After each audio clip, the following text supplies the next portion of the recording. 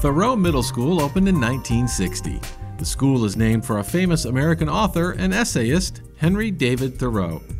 Henry Thoreau was born in July 1817 in Concord, Massachusetts, to Cynthia Dunbar and John Thoreau. He attended grade school in Concord and enrolled at Harvard College in 1833. After graduation in 1837, Thoreau taught briefly at the Concord Public School and then opened a private school with his brother John.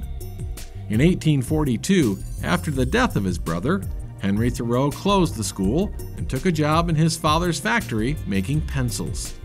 Around this same time, he became close friends with poet Ralph Waldo Emerson. Emerson introduced Thoreau to the school of thought called Transcendentalism and encouraged him to pursue a career in writing.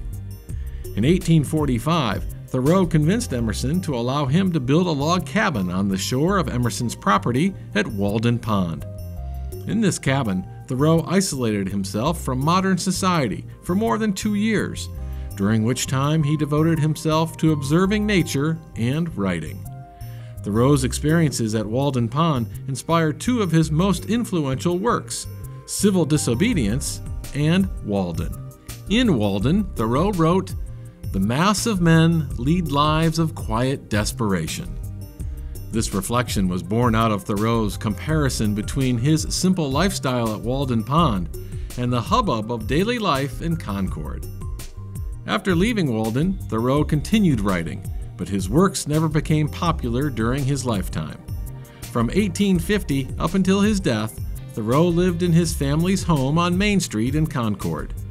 An ardent abolitionist, Thoreau wrote several works about the evils of slavery, including a speech in support of John Brown, a radical abolitionist who led an armed uprising against slavery at Harper's Ferry, Virginia in 1859.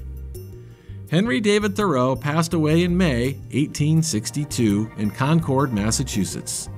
Many schools throughout the United States are named in his honor.